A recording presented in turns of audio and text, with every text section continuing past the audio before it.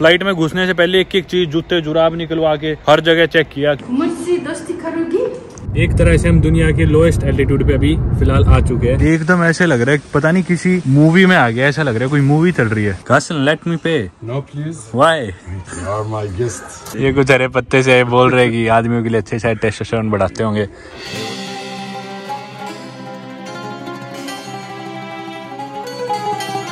यार कहीं चले जाओ, ये जुगाड़ देखने को जरूर मिलेंगे हर जगह। कैसे कुर्सियां लटका रखी है दो पेड़ों के बीच में, पता नहीं क्या सोच के। लकड़ी को काट के लकड़ी को प्रोसेस किया, बड़ा इतना फैक्ट्री में जाके इसकी कुर्सी बनाई, दोबारा ला के उसे वापस पेड़ में लकड़ी के साथ लगा दिया। मैं डर गया, मैंने देखा है कौन बैठा है, फिर देखा स्टैचू है। ये जीसस का बेड है, हालांकि ओरिजिनल नहीं है, उसकी कॉपी कर रखी है बस। जॉन द बैप्टिस्ट ने ही जीसस को बैप्टाइज किया था और ये उनका एक स्ट्रक्चर सा बना रखा है। जॉन द बैप्टिस्ट इसमें जीसस को बैप्टाइज करने लग रहे हैं, यानी कि इनकी जो परंपरा होती है क्रिश्चियंस की, प्योर करने की सोल को, बॉडी को, जो भी बैप्टिज्म करते हैं। ये इनकी कॉफ़ी शॉप है। इधर यूजुअली ये चाय पीते हैं और ये हुक्का पीते हैं। आपको अभी भी यही कल्चर देखने को मिलेगा अरब कंट्रीज़ में, इजिप्ट में, लेबनान में, जॉर्डन में, किसी भी अरब कंट्री में आप जाओगे अभी भी सेम यही कल्चर है। यही बोर्ड गेम्स खेलेंगे, ये हुक्का पियेंगे और चाय पियेंगे। यार वो कहते हैं ना पानी पत्थर को भी काट देता है। ये देखो, ये इसका हाथ बार बार चल रहा है मशीन से, और ये देखो एक कपड़ा फट चुका है एक्चुअली, और इसको रिप्लेस करते होंगे। और ये जूते की भी थोड़ा सा टच होता हुआ, हालांकि इतना हल्का टच होता है कि कुछ नहीं हो सकता, पर जब भी दिन में हज़ारों लाखों बार ये गुजरता है, हफ्तों तक, महीनों तक, तो देखो कैसे कट गया।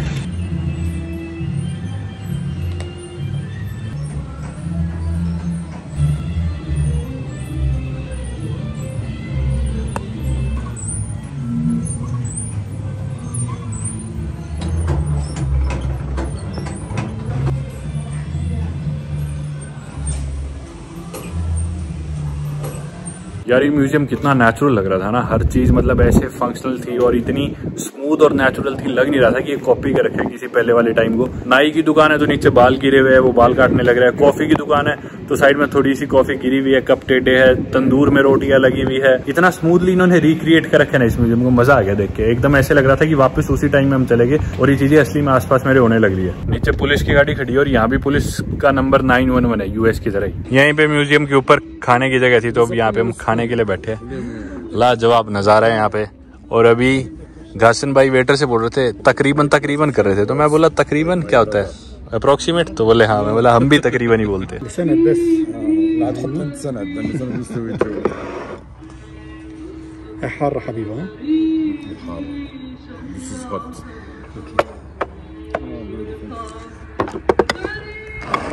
ये हुमस है, ये इनकी गार्लिक की योगर्ट है। This is something like जर्जीर. It's good for mint.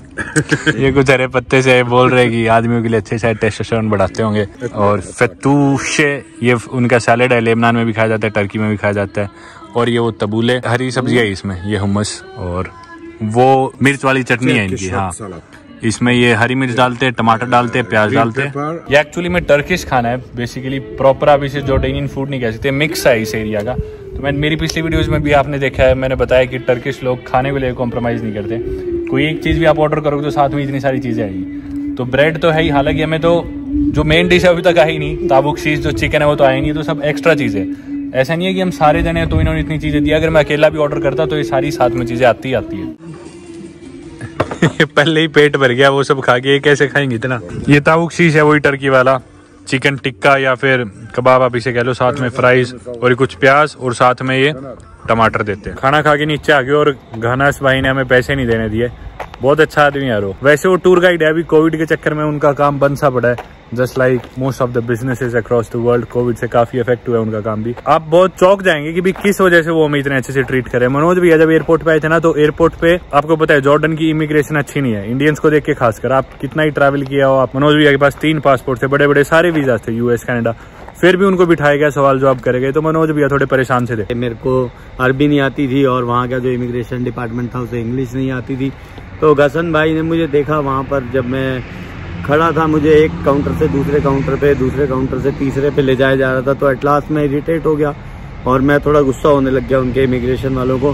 फिर घसन भाई वहाँ खड़े थे और बोले कि तू ये 2-3 घंटे की जो परेशानी है इसको मत देख, और जब तू जॉर्डन में आएगा, जॉर्डन के लोगों से मिलेगा, तो ये तेरी परेशानी दूर हो जाएगी। तो भूल जा भी इस 3 घंटे को जो एयरपोर्ट पे तेरे साथ हो रहा है। सही में बुला दिया, सही में बुला दिए। तो मेरे ख्याल से जॉर्डन में आपको थोड़ा भी रूड कोई देखने को मिलेगा तो वो यहाँ की इमिग्रेशन वाले, उसके अलावा तो लोग बहुत ही अच्छे हैं। और उसकी वजह है इमिग्रेशन की वजह ये है, जो इनकी बाउंड्रीज है वो आपको पता ही है कितने टाइम से, पिछले 10 साल से इराक इनकी बाउंड्री पे लगता है, सीरिया इनकी बाउंड्री पे लगता है।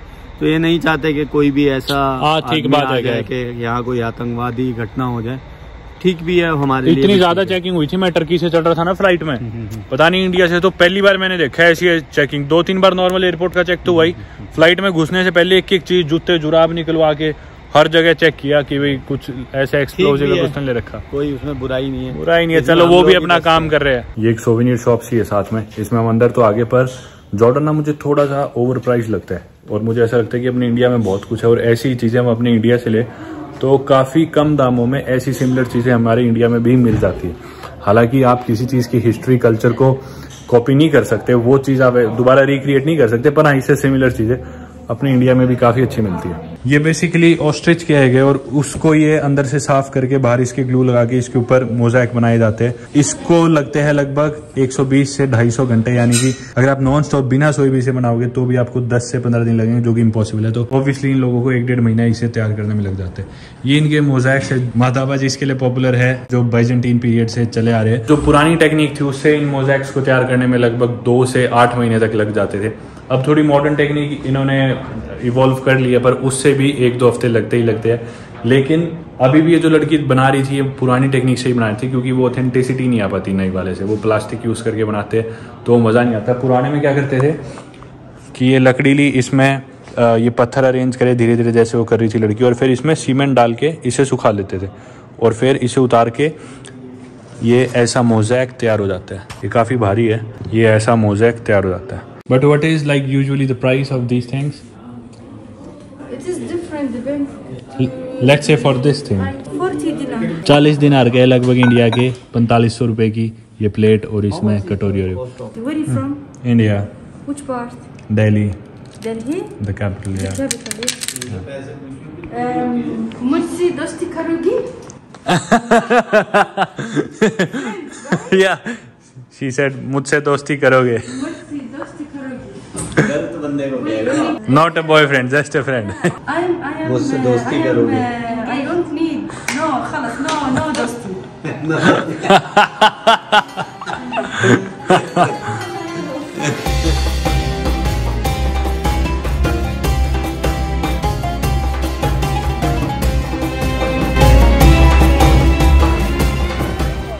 Cousin, let me pay. No, please. Why?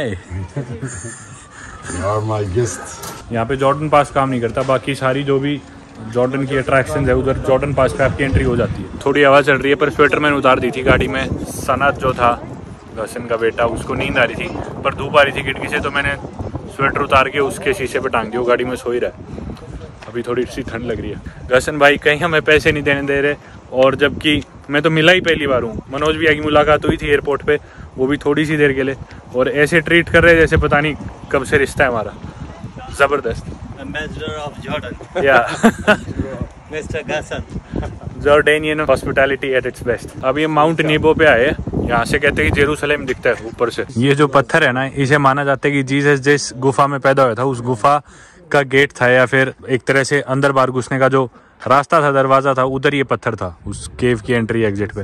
और ये 2000 साल पुराना ये पत्थर है। यूं नहीं पता ये इधर आया कैसे इस जगह पे एग्जैक्टली, पर बारिश में भी सब चीजें होने के बाद भी 2000 साल में इतने मौसम बदले, ये ऐसे का ऐसा है। मतलब अभी ये पूरा गोल शेप में है और टूटा नहीं अभी तक। उधर सामने डेड सी है और जेरूसलम है, जूम करके दिखाता हूँ। ये है डेड सी और उसके पीछे वो है जेरूसलम। ये है एक्चुअली में वो असली मोज़ाइक्स बाइजेंटीन टाइम के, जीसस से पहले के भी 2000-3000 साल पुराने मोज़ाइक्स जो उस टाइम पे बनाए गए थे। ये जगह बेसिकली इसी चीज़ के लिए पॉपुलर है और पूरी दुनिया से टूरिस्ट यहाँ आते हैं। अभी भी बाहर भीड़ लगी हुई है वेस्टर्नर्स की।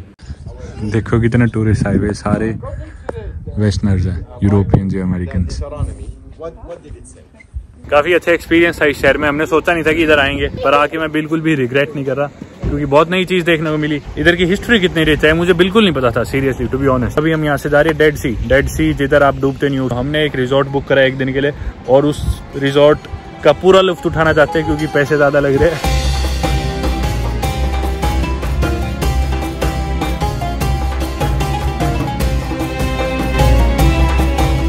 आप बाहर जो नज़ारा देख रहे हो आपको नॉर्मल सा लग रहा होगा कि हम किसी नॉर्मल ऐसी रैंडम जगह पे होंगे, पर ऐसा नहीं है। उस तरफ वो जो आप पहाड़ी सी देख रहे हो वो इजराइल है, ये देखो वो पहाड़ी सी, और ये अभी जॉर्डन है। ऑलमोस्ट पहुंचने वाले। डेड सी एक्चुअली वो यहाँ से 5-10 किलोमीटर होगा। एक तरह से हम दुनिया के लोएस्ट एल्टीट्यूड पे अभी फिलहाल आ चुके हैं। डेड सी देखने के एक्चुअली 2 तरीके, एक तो आप जाओ किसी भी रिजॉर्ट में रुको, वहाँ पे जाके पूरा एक्सपीरियंस लो डेड सी का। दूसरा तरीका आप खुद से जाओ, किसी बस से उतरो या टैक्सी से उतरो उस एरिया में आसपास डेड सी में ना हो, और वहाँ पे शटल्स या बसेस चलती है, वो लेके आप वापस जो मेन डेस्टिनेशन है पास में बस स्टॉप है जो भी, उधर आप जा सकते हो। एग्जैक्टली अभी इन्फॉर्मेशन मुझे भी खुद वहाँ जाके पता चलेगी। अभी तक तो मैंने जो सुना है वो आपको बता रहा हूँ। होटल पहुँच के चेक इन करेंगे। यहाँ पे शुरू हो गए डेड सी के वो होटल्स वगैरह आने, तो ये इधर रेस्टोरेंट्स वगैरह का नाम डेड सी रख रखा है इन्होंने, पर एक्चुअली उधर सिर्फ 5 स्टार रिजॉर्ट्स है जिन्हें अपने प्राइवेट बीच ले रखे डेड सी के। तो उनमें से ये एक हमारा है क्राउन प्लाजा, उधर जाके रुकेंगे और आगे देखते हैं क्या होगा।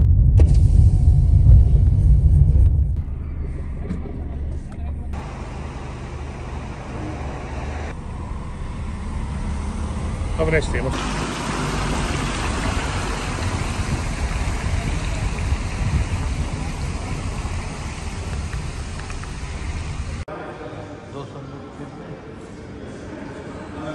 वैसे तो हमने सोचा था कि रूम में ना बहुत टाइम से आ जाए, क्योंकि जब ऐसी जगह कमरा ले रहे हैं तो उधर के पैसे पूरे तो करने चाहिए, पर हम लेट हो गए थोड़ा क्योंकि पहले वीडियोस बनाने लगे थे। इधर आते आते थोड़े से लेट हो गए। अभी शाम के 4:30 हो गए और बाहर 5-10 मिनट में बस अंधेरा हो जाएगा।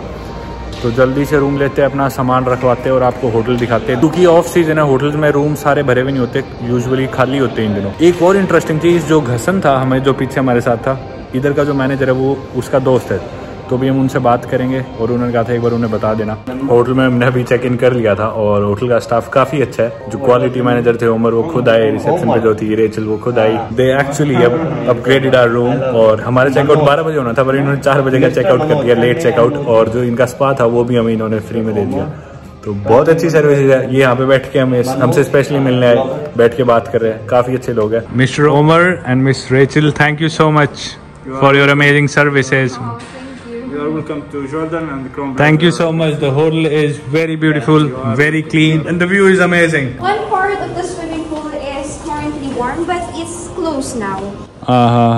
Yeah, but tomorrow morning they will be open at 8:30. So we can swim in this as well? You see the one in the middle? That one is a bit, it's warm. Okay. But the rest are cold. Your room will be very near to the spa. It's on this way. You see, sir, this is the hotel map. Okay? All right. Your room will be in building 8 here, and the spa is very near to you. Perfect, perfect. It's a lovely view from here. The sunset looks so pretty. Color, yeah. And this is the Dead Sea, right? The Dead Sea, yes, sir. Amazing, amazing. Perfect. Thank you so much.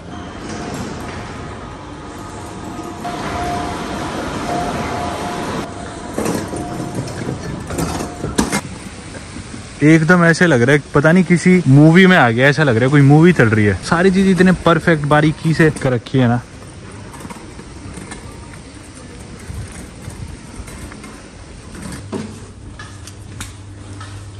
Lovely.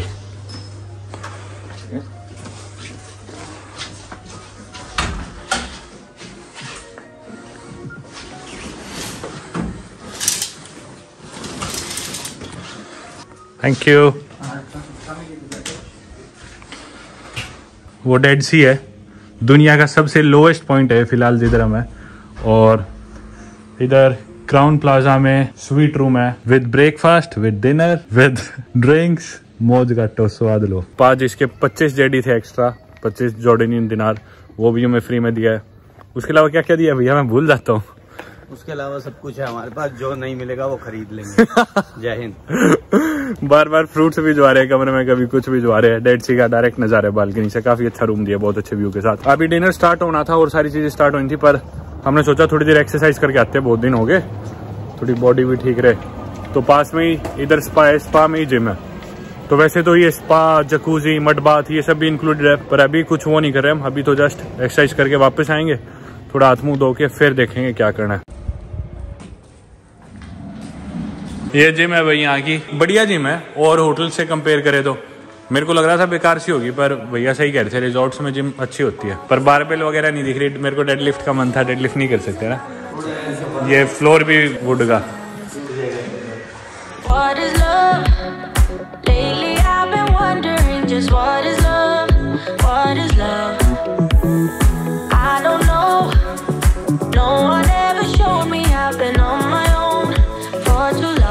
भैया मेरे से पहले पहुंच गए और मैं नहा रहा था। भैया फ़ोन पे फ़ोन करे, जल्दी आ, बंद होने वाला है। पर जस्ट हमारा लास्ट ही ऑर्डर था, सही में बंद होने वाला था। 10 बजे बूफे बंद हो जाता और हम 10:02 पे जल्दी से हमने जो भी चीज़ देखी उठा ली, क्योंकि एक्सरसाइज करके आए थे, भूख तो लगनी थी बहुत ज़्यादा। खाए अभी नहीं तो थोड़ी देर रुक के खा लेंगे, बैठे रहेंगे, क्या दिक्कत। ये सैलेड है, ये चिकन है, ये चिकन का सूप है, कुछ अलग से चावल है, ये थोड़े तीखे चावल है, ये साथ में योगर्ट है, ये ब्रेड है 3 तरह की, अलग अलग तरह की स्वीट्स है, डिजर्ट्स है, ये पास्ता है, ये स्प्रिंग रोल है, ये कोई वॉलनट की कोई चीज़ है, नट्स की, ये साथ में सॉस है, वो फिश है भैया के पास, और ये कुछ और भी लिया है।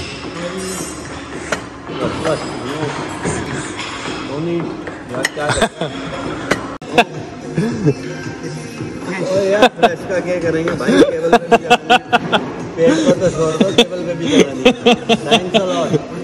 लेना भाई, आप तो लो भाई। ये क्या हो रहा भाई?